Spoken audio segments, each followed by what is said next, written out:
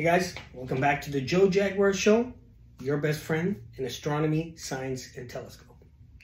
Well, I hope at least one of them.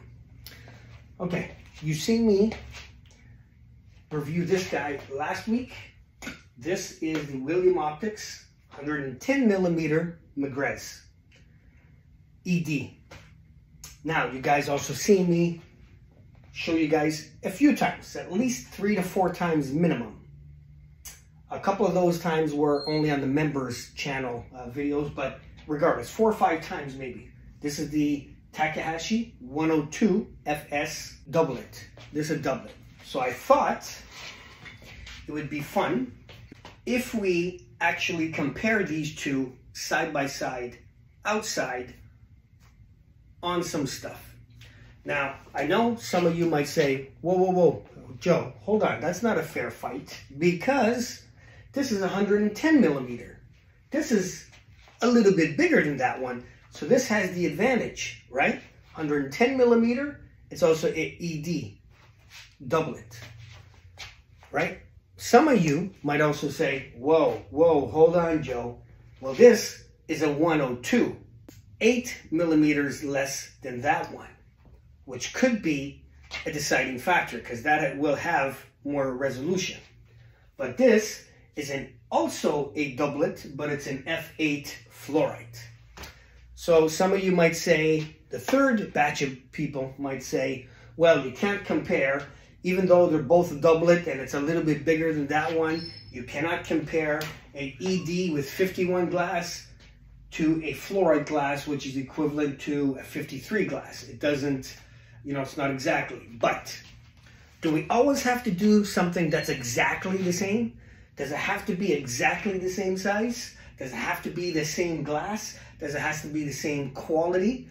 Now, mind you, William Optics is not bottom of the line quality ED. I would call it a mid-range.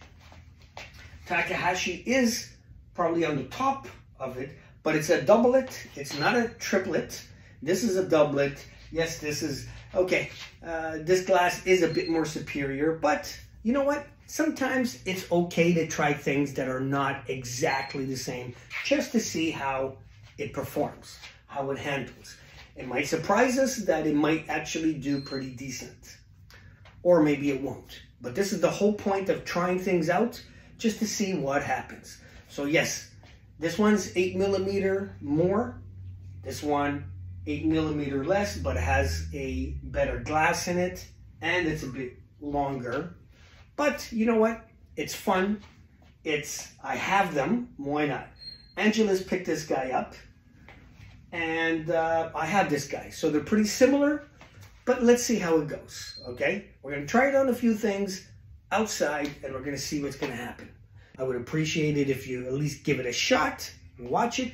I'll let you try different things out. I mean, I've even tried a Takahashi triplet against an Achromat. I've tried a ED scope caisson against an Achromat. I tried different things. It doesn't always have to be apples to apples, oranges to oranges. Sometimes you can mix stuff. There's nothing wrong with that. Anyway, guys, that's it. So next video, we are gonna be testing these two side by side, outside, and I'm just gonna give you the rundown. On paper, I kind of know, but sometimes paper isn't good enough for the stats. You might think this might happen, sometimes it does, and then sometimes it surprises you and it doesn't. Anyway, what better way to know for sure than to try it out? So let's go ahead and do it. Anyway, guys, that's it for this video. Like, comment, and subscribe. For any of you guys on the channel that's been with me a long time, I appreciate it. If you know anybody getting into the hobby, share my link with them.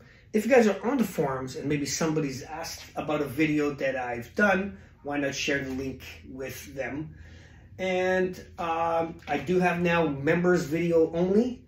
It's been actually several months now, I believe. I only have 3 members so far, but that's okay. If you guys don't want to join, you don't have to. But it's only 99 cents, and you see a video that the normal public will not see.